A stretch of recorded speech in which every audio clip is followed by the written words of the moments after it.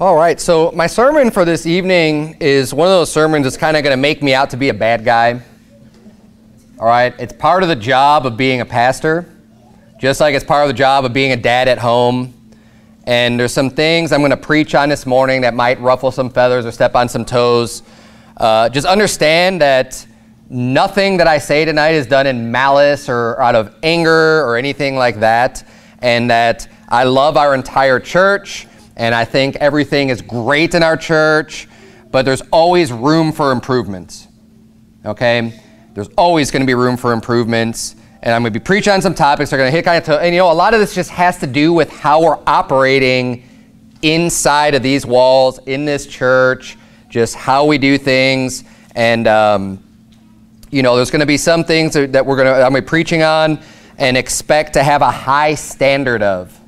But everything that I preach on, I'm going to try to do my best to consider for every individual here, and we all ought to have this attitude and this mindset where when you're dealing with yourself and your own standards, you should be very, you know, I would say it harsh or very strict or have real high standards for yourself. But when you're dealing with other people, you have a lot of mercy and grace and you know, not necessarily, you know, require the same standards of them that you do of yourself, right? This is the spirit and attitude I think hopefully we all can have, so that you have that mercy when other people aren't maybe doing things as well, but that you personally are going to say, I am going to do my best. Now, the reason why I'm even bringing this, or the reason why we start in 1 Timothy chapter 3, right, 1 Timothy chapter 3, it goes over the qualifications of bishops and deacons. And then at the end, look at verse number 14. It says, these things write I unto thee, hoping to come unto thee shortly.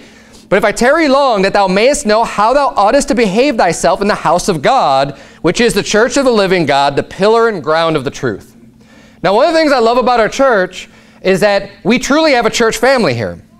And I believe that like everyone cares about each other and loves each other, and I think gets along really well with each other in general by and large. Now, I may not know about, you know, if there's some people may not get along or something, I don't know.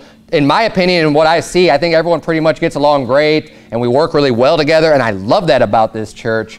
But sometimes now, when you have a real comfortable setting and everyone's real comfortable with each other, you could kind of let things deteriorate on making sure we're keeping up with the things we need to keep up on, right? The more it starts to feel like home, you know, sometimes at home you can kind of let your home just turn into a big disaster and a big mess or whatever.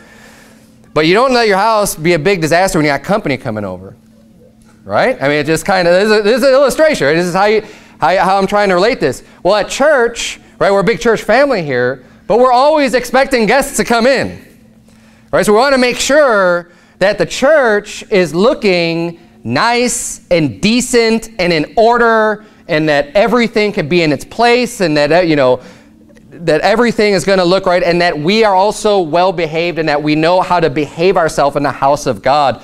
You know, we don't worship a building. The church isn't about the building. It isn't the building. The church is the people inside. But there is something to keeping some regard and some respect for the place that we congregate, and treating some things as being holy and being a place where, okay, we're gathered together. We know that, you know, this isn't, we could meet at any building, it doesn't matter, but you know what the building we meet at? It ought to be, we ought to take care of it. We ought to care about even the appearance of when people come in. Is that the most important thing? No. The most important thing is your heart and your soul and your, you know, and those things, and that's what we focus on, but we don't want to just let everything else go either.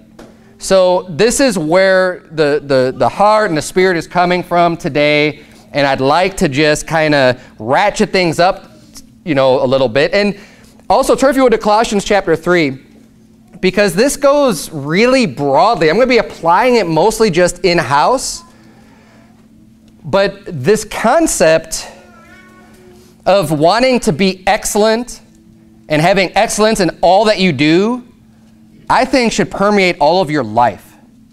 I think everything that you do, whether it be service to the Lord or not, you ought to be approaching everything in a way where you are doing your best and that you can provide excellence in the things that you do. When I'm at work and I do things on my job and I do some mundane tasks and stuff, I tell you what, I want to make it be excellent. You know, part of my job is just making sure people have I have an IT job, so I'm making sure people have monitors and computers and keyboards and stuff like that. And you know, I could make it functional and just forget about the rest and just be like, okay, well, here you go, and just throw some stuff together. But I want to do the best job I can. I want things to look professional. I want things to look good. So I take the cords and I wrap them up and I make everything look real nice because I care about the job that I do. If I'm going to put my name to something and I'm going to do something, I want it to look good. I want it to be done right. I don't want to have to go back and do it again. And this concept or this principle is taught here in Colossians chapter 3. Look at verse number 22. The Bible says, servants, obey in all things your masters according to the flesh. So this isn't even talking about something spiritual. This is talking about according to the flesh, right? You have a servant, you have a master, you're working for someone, you're their servant, right? Not with eye service as men pleasers, but in singleness of heart, fearing God.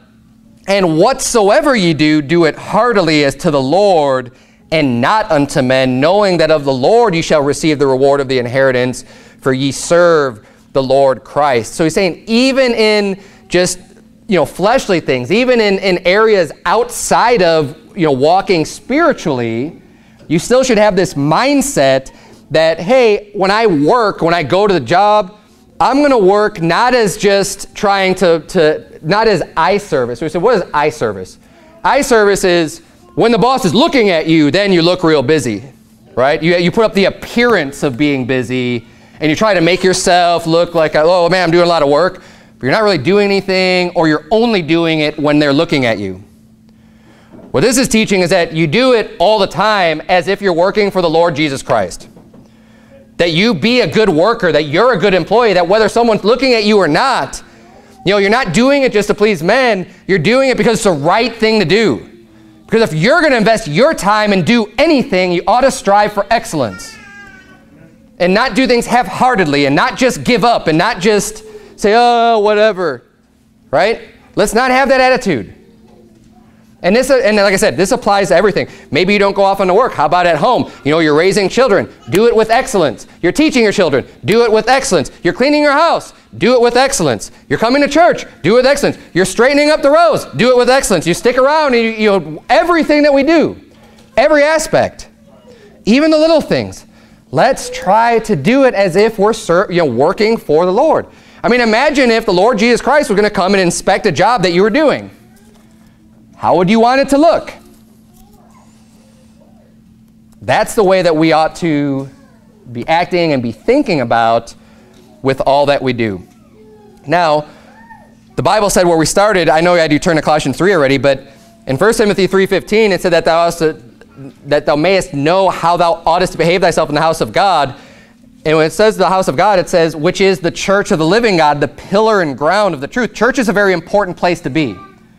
Okay, church is a place that is the pillar and ground of the truth, and it's a place that we ought to have respect. And how about if we're going to do things in church and do things decently and in order, it can start with the service time.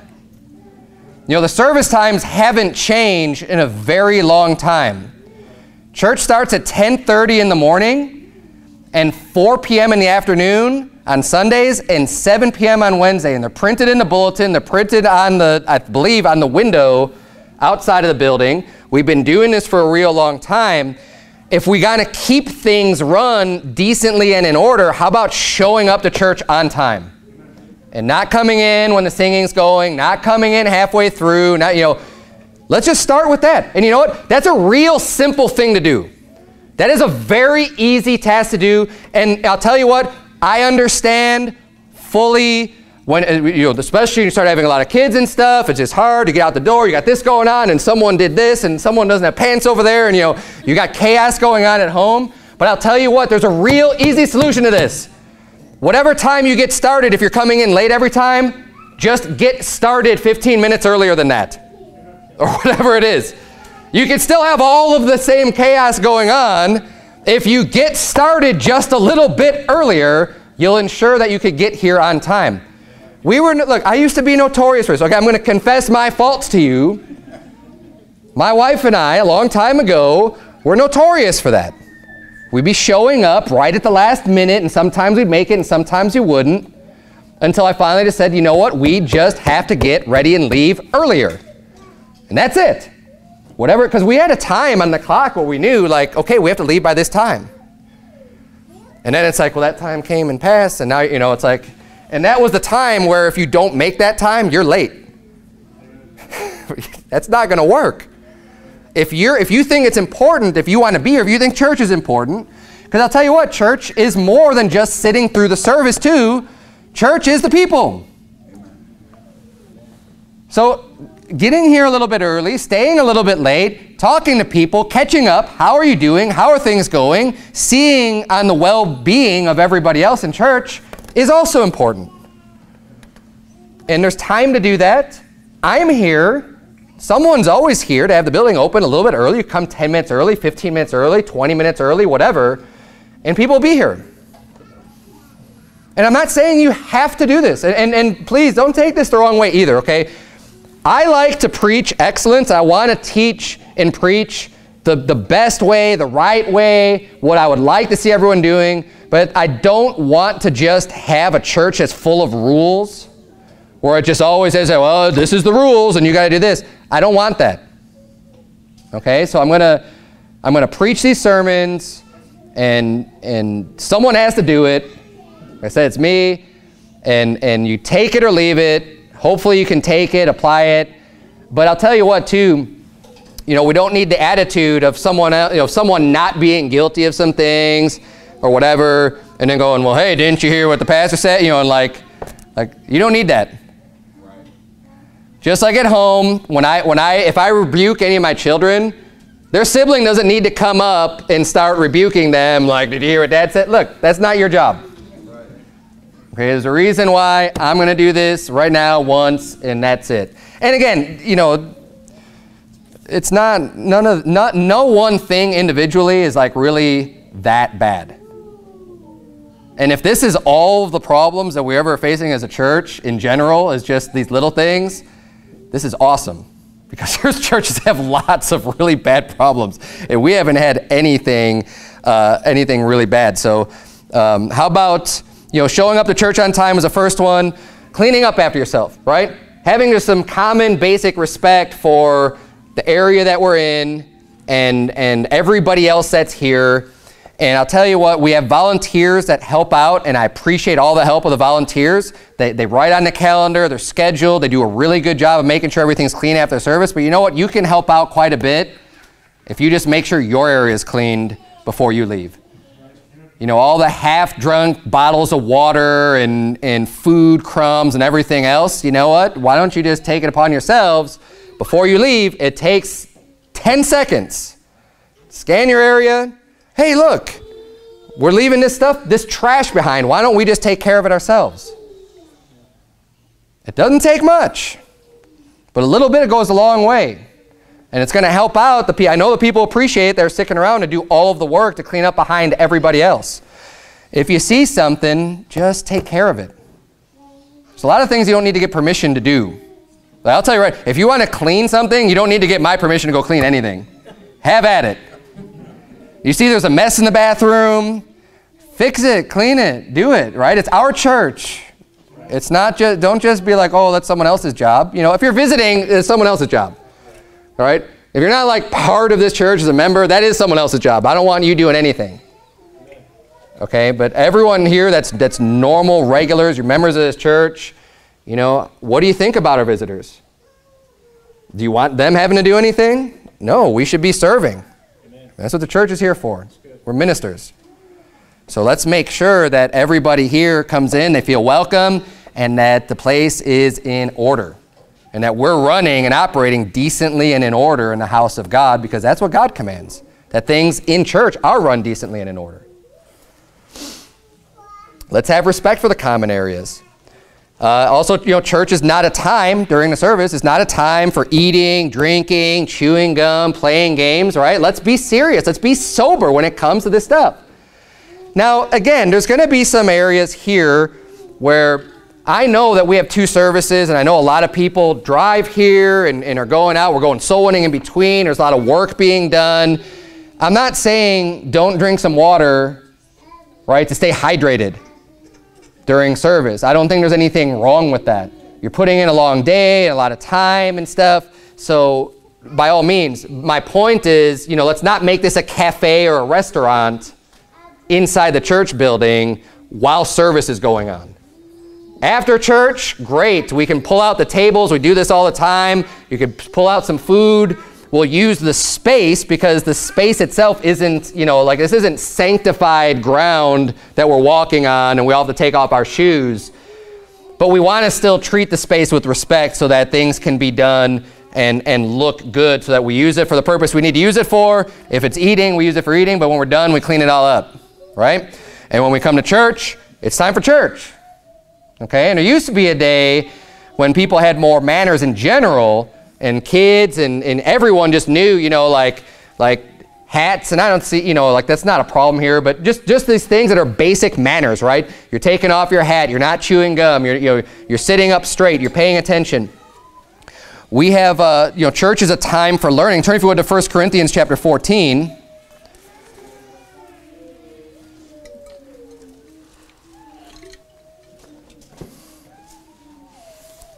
1 Corinthians chapter 14 is where I get the title of my sermon. The title of my sermon is Decently and in Order, because that's what we're trying to do in the church house, is keep things run decently and in order. And 1 Corinthians 14, just to get the overall context, 1 Corinthians 14 is talking about speaking with other tongues. Okay, and I'm not going to go into all of that tonight. Maybe I'll do that next week. It's actually a good topic. I haven't done that in a long time. But for this week, tonight, we're not going to go into all the rest of the context. But he talks, just real briefly, he talks about, if people have a revelation or they want to preach, they want to say something, he's saying, you know what? First of all, if they can't speak the language, they need an interpreter. They need someone else to come up and interpret for them. And then you're going to have people preaching in order. It's not going to be like everyone just standing up and, no, I got a word from the Lord. Oh, I got a word from the Lord. And everyone just kind of chaos, right? It's chaotic. It's not a circus. Things are being done decently and in order, which is the thrust behind verse 40 there at the end of the passage, where it says, let all things be done decently and in order. And prior to that, in verse 34 and 35, it's talking about the women keeping silence in the church. It says, for it's not permitted unto them to speak, but they are commanded to be under obedience, as also saith the law. And if they will learn anything, let them ask their husbands at home, for it is a shame for women to speak in the church. And again, the surface meaning of that is, I think, is very clear. It speaks for itself. I'm not going to get into all that either tonight. The point I wanted to draw from this passage, though, is that this is the time of learning, right? When you're in the church, and it says if you're going to learn anything, let them ask their husbands at home, and things being done decently and in order in the church, because there's teaching going on, okay? So here's another thing to remember, is that if we want if we care about other people and the teaching and the learning, we need to be also considering distractions that are going on within the church. Now, we are a family integrated church, and I love that we're a family integrated church. Amen and amen. I love family integrated churches. We endorse, and I preach on this, that we should have children in church with their families. In order to do this, it requires some long suffering and some patience by everybody involved, because kids inevitably will make noise. It happens, right? So everybody has to exert patience, and we don't need to be given evil eyes and evil stares because someone made a peep or, whatever. I get it. However, we also need to show respect unto everyone else in the church that's here to learn. And parents over your own children need to learn to teach and train. One of the reasons why I like we have a family integrated church is because it does teach the kids to sit still in church. And they ought to learn how to sit still in church. It's something that ought to be taught. And I'll tell you this much too. Teaching and training children to sit still in church, church itself isn't the best training ground to do that. It's not. The best training ground is going to be at home. And then you bring them into church. As you're practicing it at home, teaching kids how to sit still in their chairs. And at home, you can start when they're little and have small amounts of time, right? whatever is appropriate for their age level. Because not all kids are capable of just sitting still for an hour. Depends on the age, right? But if you sit them home, and look, I want to help you, okay? And I'm not saying that my kids are all perfect either. They're not perfect, and I'm not demanding perfection. What it is, though, is a mindset by the parents and by everyone else in the church. One is that we're going to show some grace because it's important for the kids to be here. It's important for them to hear the teaching of the Word of God. It's important for them to learn how to sit still for a while, because these days, kids, all they get is just video games and all this other media and all this other stuff, and they can't even keep focus for 10 minutes, let alone for an hour to sit still. And you know what? That is something that needs to be, you know, the world's going to go down that path, but I'm not going to go down that path, and I don't think you should. I think it's a bad path for kids to just go down this path of just all you have to keep their attention is something blowing up, something flashing, some music or something else. We need to get back to people just being able to learn to sit and be patient and sit through services. So, but at the same time we have long suffering, you know, parents need to observe your child starts making a lot of noise and becomes distracting for everyone else. It's time to take the child out. We have rooms set up. We've got a foyer over here. Okay, we leave that door open on purpose. And it's easy to take some children out and still hear what's going on in service. And sometimes you need to do that because little kids, it's a lot harder to contain, right? And you could do some back and forth. And we've got a mother-baby room also. And this is designed primarily for nursing mothers. But if you're having problems with your children being able to sit in church, you know, take care of that at home and start the training. And everyone else is going to need to be aware and understand that change doesn't happen overnight. And we will always have issues like this because hopefully our church is going to continue to grow and we'll continue to have new people moving in, and not everyone is just well-churched from, you know, cradle to grave. And that these are going to be new things, and people are going to need to learn how to do this stuff as they come to church. So we're going to have that grace and long suffering, and it's worth it. Jesus said, "Suffer the little children to come unto me." Okay, and that's one of the primary text verses that we use for having a family integrated church. But it's not just that. Obviously, there's a lot of reasons for it, and I could go into all that. But we don't want our church auditorium, just like we don't want it to be a restaurant or a cafe during church. It's not one big nursery either.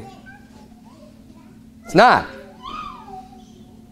It's a training ground, and people are here to learn. So let's be cognizant of that and being aware of that. The Bible says, train up a child in the way he should go, and when he is old, he will not depart from it. But training requires work, right? These things don't happen on they require attention. Okay, you can't come to church and expect your kids to sit still if you never expect them to sit still at home. And we go out to eat. Here's an example too, just in general.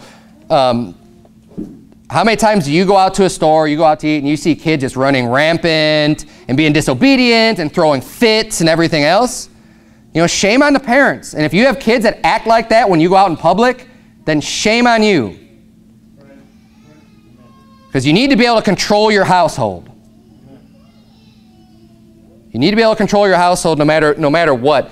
And these days, it seems like it's not like we have the best kids in the world. I know we don't have the best kids in the world, but at least they know how to sit still in general when we go out to eat. And what I think is odd is like how often we get complimented. I'm just thinking like, they're not even like that good, and we're getting these compliments. And I think it's just because there's so many that are just being so bad these days that it just makes it makes the people who even aren't that great just look like they're superstars, right? When the pool's just going down of like what you expect when people go out.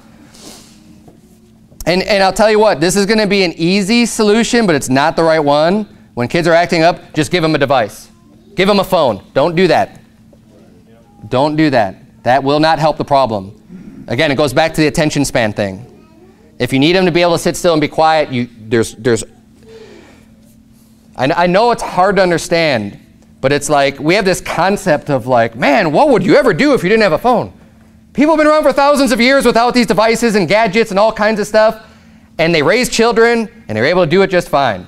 And you know what? Kids will be just fine without all of that extra entertainment and toys and everything else. You don't need all that stuff. And they don't need it in order to be quiet, and they don't need it to be well behaved. And you know what? You ought not to have to bribe children to do something. You ought to be in control of your house, and you tell them what to do. And that's where the appropriate discipline comes in correction. Because at the end of the day, you got to be able to speak the children's language. And the Bible teaches not to spare the rod. And that's it. Now, look, I love my kids, and I love them enough to let them understand that there's consequences for their actions. And obviously, appropriate spankings and disciplines, we're not talking about injuring them. We're not talking about anything like that. It is the swift punishment on the rear end that's going to sting. It's going to make them cry. But you know what? It's going to be the betterment of them. And they're going to understand and be able to be disciplined because they've been disciplined. Disciplined enough to sit because they've been disciplined. Do this at home. And do the training. And look, it's going to take time, but you need to be able to do that. That's what training is. Turn if you would to 2 Corinthians chapter 5. This is a shorter sermon this evening, but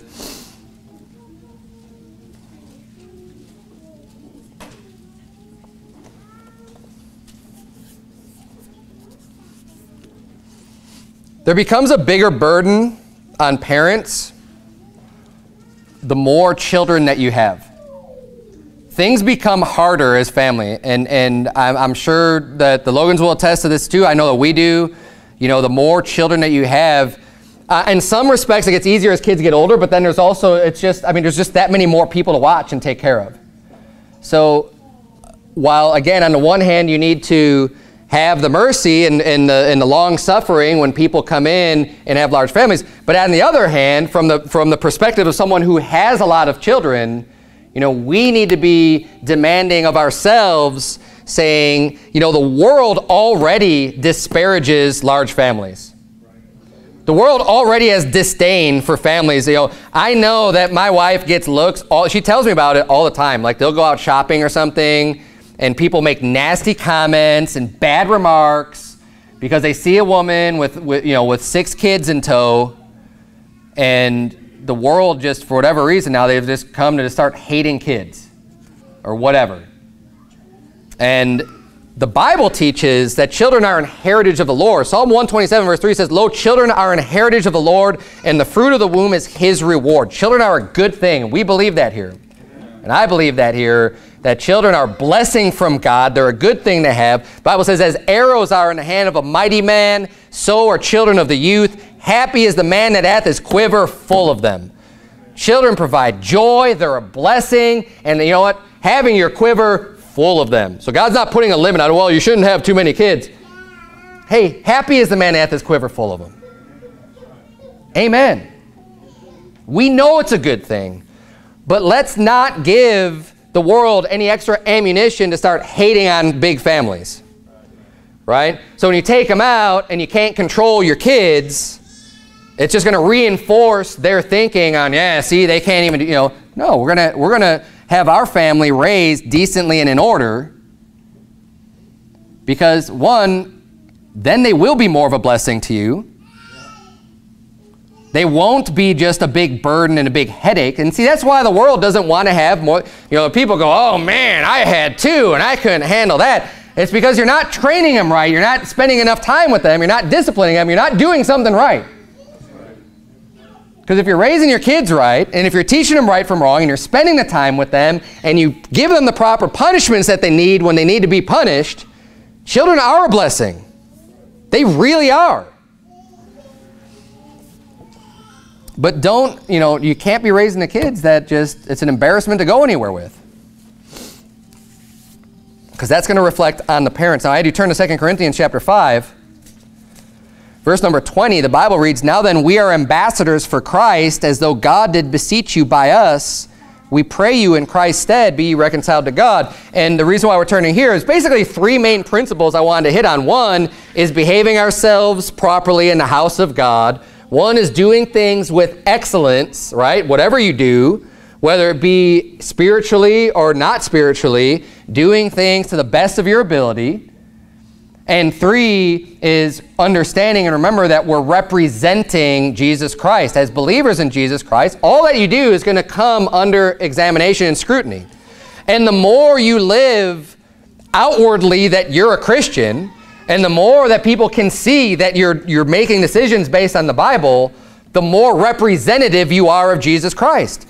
So having that understanding as well, we want to make sure that in all areas, we can have a good image. Now, again, it's more important to have a good heart, and hopefully that good heart is going to work outwardly also to work on the image as well. But in many cases, you know, the image part is even easier than the work on the inside. There's things, like I was talking about, you know, showing up to church on time. That's actually a really easy fix. Not eating and making a big mess, you know what, that's an easy fix. A lot of these things are just real easy things to take care of. And when we're considering ourselves as being ambassadors, I would hate to have people turned away because of some really small things that that ultimately in the end, like I said, they're not the worst thing. It's not that big of a deal, but it's still enough. And we see enough principles in the Bible to remember, hey, we're ambassadors. We're representing Jesus Christ. And you know, this plays through in all areas of your life, whether it be your marriage, right? How well you could get along with your spouse and how much that shows, and are you having a biblical marriage? Your family, do you have your household in subjection? Do you have your household functioning properly, and everyone's in order? When it comes to your job, on the job, at work, are you known for working real hard? Are you known for being good on the job, or are you known as being lazy?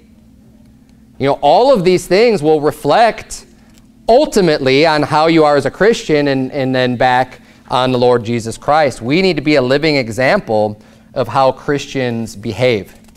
And, you know, we all need to work together on that. And like I said, everyone's going to be at different places also spiritually, and need to be able to show that level of grace. But here's one last tip that's going to go a long way. Whatever your attitude is personally is going to help other people to show a lot more grace and mercy. If you have the right attitude, like when people have an attitude of improvement, trying to do better, trying to do what's right, being considerate of other people, you know, being able to say, oh, I'm sorry, whatever, and actually actively care about doing things better, whatever that may be, it's gonna be a lot easier for people to have mercy and long suffering and be like, oh, it's okay, you know, versus if you have an attitude that's just flippant and you don't care and just like, well, whatever, well, my kid just made this big mess, whatever, we're out of here, or my kid, you know, I just did this or did that, and you just don't care. That's going to rub a lot of people the wrong way. It's going to make it a lot harder, and it's going to make us a lot harder in general to work together as a church. Have the humble mind, care about what we do, care about all the things that we do. And you know what? This applies, and like I could just keep thinking about different areas where this applies to. How about this? Because this just came to my mind. You know, we go out knocking on doors and talking to people. We're ambassadors for Christ. We ought to strive for excellence in all that we do. So if we're gonna be an ambassador, you're gonna strive for excellence. How prepared are you to give the gospel? Practice at home. Memorize some verses. Okay? Know what you're doing. Know where you're going in the Bible. Be able to teach. How about this? When we're going out to people's places, are you just walking all over their property? I mean, maybe someone's got a nice lawn that they actually care about, and you may not care at all. I mean, I know I don't care. I got weeds and stuff in my lawn. It's not that big of a deal to me. But they may really care about that. Do you want to just offend them and just go walking all over their stuff and not caring about their things or knocking stuff over? You know, be respectful to other people. Have excellence. You're an ambassador. You're representative. And you know, you're representing our church. You're representing the Lord. There's a lot of things that you're representing in all that we do.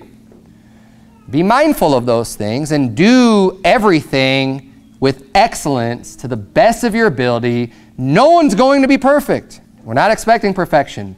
And again, and going back to distractions and stuff, I know people spend a long time here and it's hard for kids. You go from the morning to the afternoon and they're expected to sit still. I mean, we just had our kids on this trip and God bless them, because we were driving, we drove home like 7.5 hours. No time to run around and lose some energy and do things like that. And I'm thankful they did all right, but it's like, we're aware, and everyone needs to be aware that this isn't always easy for everyone. But as parents, and as Christians, we need to have a high standard too on how we're going to do things. And this isn't all about kids either. This is about everybody individually and how we operate here and how we function. And, I'm happy with how things are going, but I just want this to be on people's minds as well, that we can be considerate. To be considerate of everybody, of everyone else. And if we have that mindset, then we're going to do great. So let's bow our heads and have a word of prayer. Dear Heavenly Father, Lord, we thank you so much for this church. God, I thank you for bringing together all the members of our church here. It truly is a family. And Lord, we're here to serve you. We love you.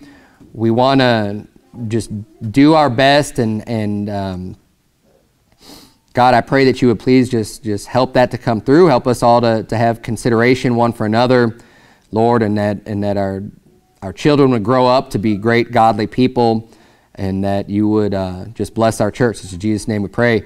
Amen.